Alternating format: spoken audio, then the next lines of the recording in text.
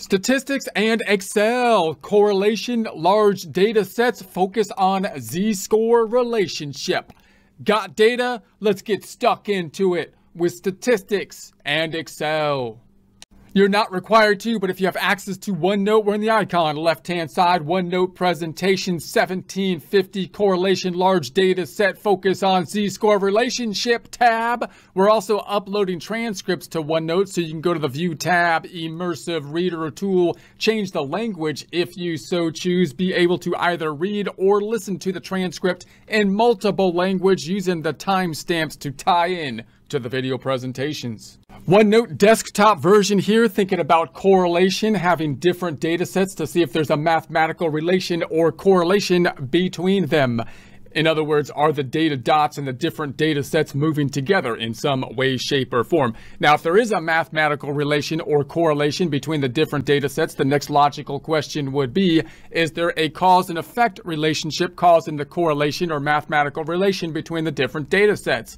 And if there is a cause and effect relationship between the different data sets, the next logical question would be, what's the causal factor that's causing the cause and effect relationship, which is causing the correlation or mathematical relation between the different data sets? So in prior presentations, we thought about perfect correlations in a positive direction as well as perfect negative correlations, not things that we see oftentimes in practice because we're usually looking at trends with the correlation.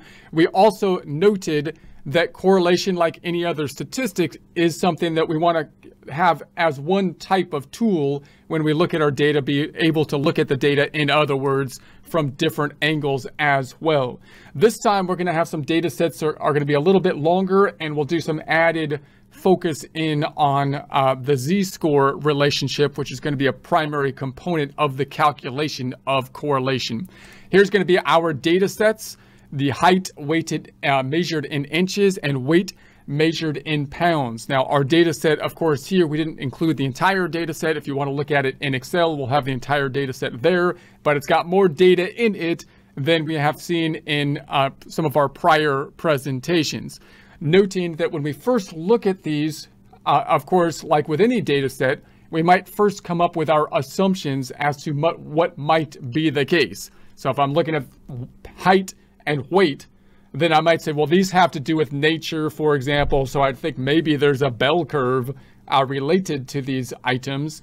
And I also might then think, well, if these things might be correlated, because of course, I would think that the independent factor, the driving factor, would be the height, which might cause the weight to be higher, because if you're taller, then you would have more weight. Might be some assumptions that you might make, some theories about the data going into it.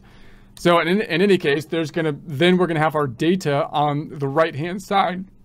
Now first, let's do a histogram. So if I did a histogram of the heights, just selecting the heights and entering a graph in Excel, a histogram, then we can see that in the buckets in the middle, 68 to 68.33, 68.1 to 68.33 seems to be the middle point. It seems to taper off, looking very bell-shaped, as we would kind of expect with something that's nature related, measuring things like lengths of animals or humans or heights or weights and that kind of thing. If we did the same thing for the weights, we have a similar result in that we have different buckets, of course, down here corresponding to the weights, but it kind of looks like a bell type curve, which is what we might expect when dealing with weights. These being measured, of course, independent, noting that as we've seen in the past, the fact that they both look like a bell curve doesn't necessarily mean that there's a correlation between them. So we've seen examples in the past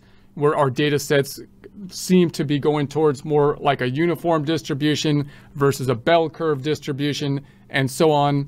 And it doesn't necessarily mean, no matter what the distributions are, that they're going to be correlated, but it might give us some other insights about the data, which might further strengthen our hypotheses as to whether they be correlated or not.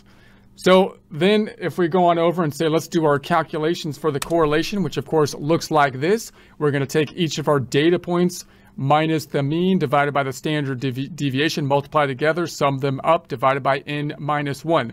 Now with this data set, doing this manually is very tedious because we have quite long data sets here.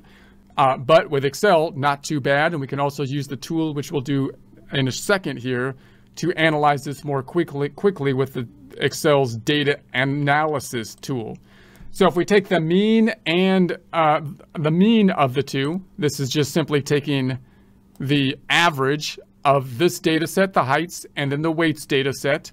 We get these two numbers, 67.99 for the height and 127.08 pounds for the weight. The standard deviation, if I take just simply these two data sets and take the standard deviation of a sample for them, I get the 1.9, the 11.66, this measuring the spread. Now, just looking at those data points, it's not going to really help me most likely to see if there's a correlation between them, but that'll help us with our correlation calculation, obviously. So here's our average calculation. Here's our standard deviation calculation in Excel. So then I'm just going to map out our data sets. Here's the height, and we can just take each of these data points and calculate the z-score now. So this is the top part of our formula. We're going to take